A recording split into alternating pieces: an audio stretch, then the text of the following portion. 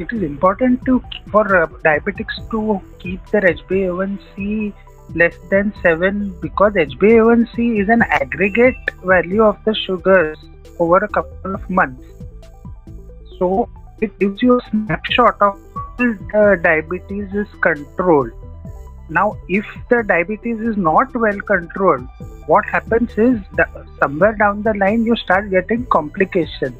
These include mainly complications involving the blood vessels, the microvascular complications which involve the eye and the renal complications, the kidney complications and the nerve complications, and the macrovascular complications which are because of advanced atherosclerosis, cardiovascular heart disease and increased stroke risk. All of these are going to increase if the diabetes is not well controlled.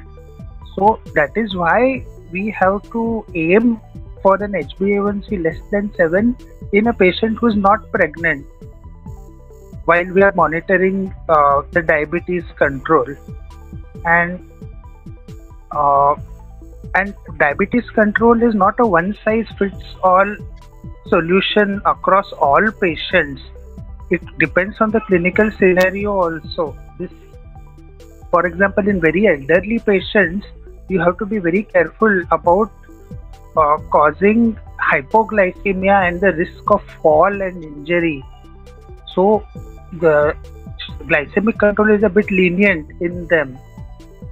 Whereas in your normal run-of-the-mill patients, we have to strictly adhere to this HbA1c and more strict glycemic targets.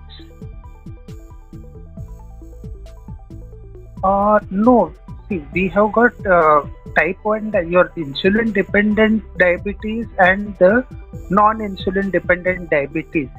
There are several other forms of diabetes, but those are relatively rare. We are a part of your South Asian population, your India. So we have diabetes coming as a part of the metabolic syndrome. Diabetes, hypertension, obesity, all of them come hand in hand. So that in these patients, by and large, you have a non-insulin dependent diabetes mellitus. So these patients are generally less prone to going into diabetic ketoacidosis.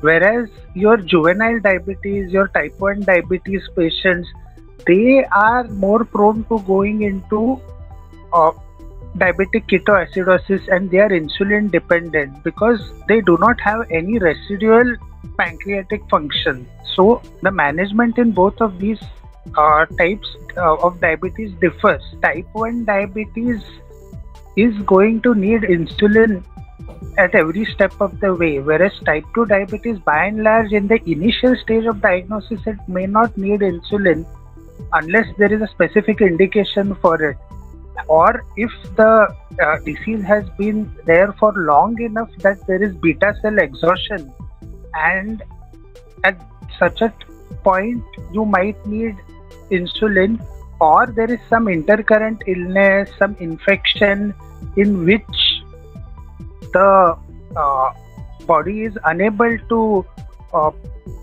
process your oral hypoglycemic agent, and those type of cases you will need insulin in type 2 diabetes.